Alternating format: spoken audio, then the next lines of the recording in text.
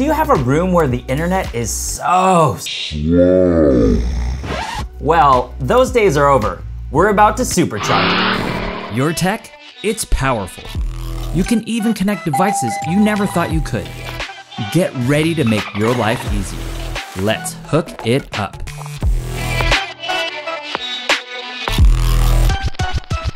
Welcome to Hook It Up.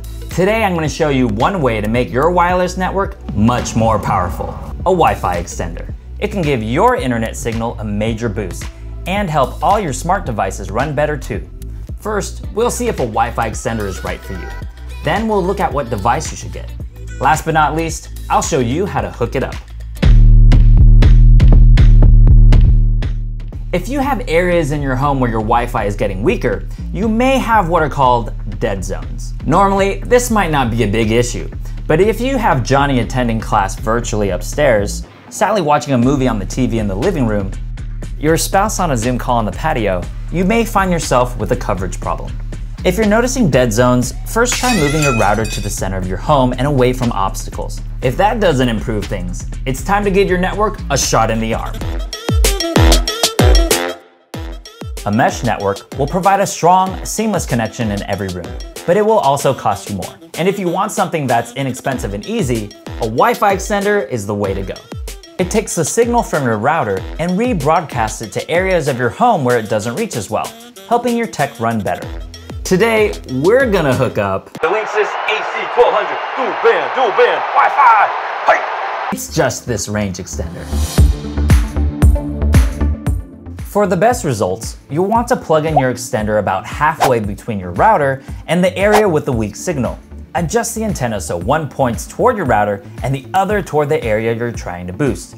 If you're setting it up on a different level of your home, try placing it directly above or below your router.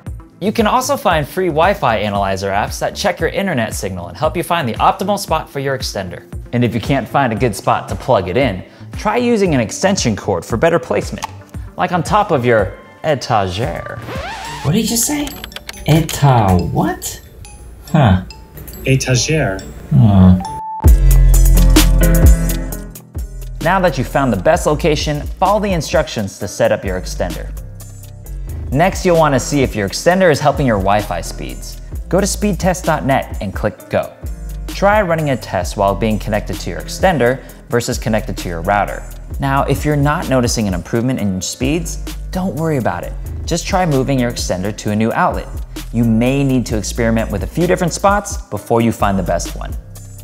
Wi-Fi extenders are also an easy way to get internet in your backyard, garage, or other areas right outside your home. Now you're all set. Not only will your laptop run faster, but your Alexa devices, Nest thermostat, and other smart home devices will too. So to recap, we talked about extenders and what they'll do for your Wi-Fi woes, looked at what device best fits your needs, and walked you through how to install and find the best location for your extender in your home.